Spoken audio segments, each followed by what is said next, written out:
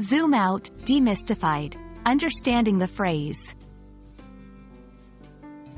Hello everyone. Today, we're diving deep into a commonly used phrase in English, zoom out. By the end of this video, you'll understand what it means, where it comes from, and how to use it in various contexts.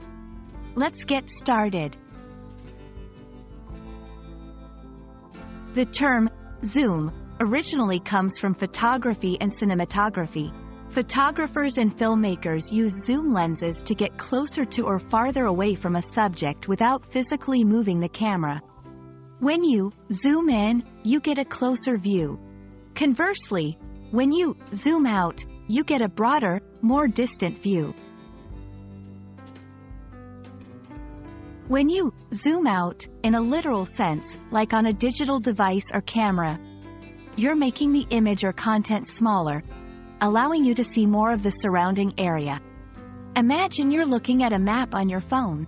When you zoom out, you can see more cities or even entire countries, but the details become smaller.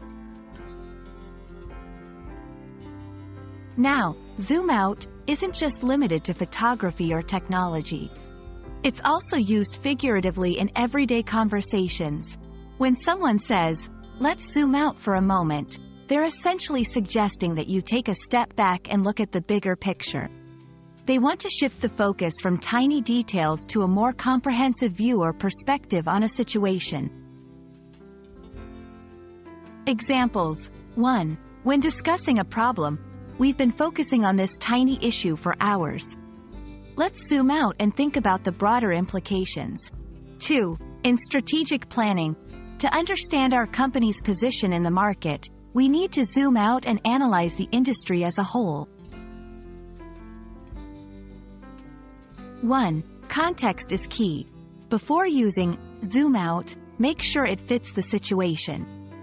If you're talking about a picture or map, it's literal. If you're discussing a broader perspective, it's figurative. 2. Pair it up. You can use zoom out in conjunction with zoom in to contrast focusing on details versus the bigger picture. 3. Keep it clear. If you're unsure whether your audience will understand the figurative sense, clarify it.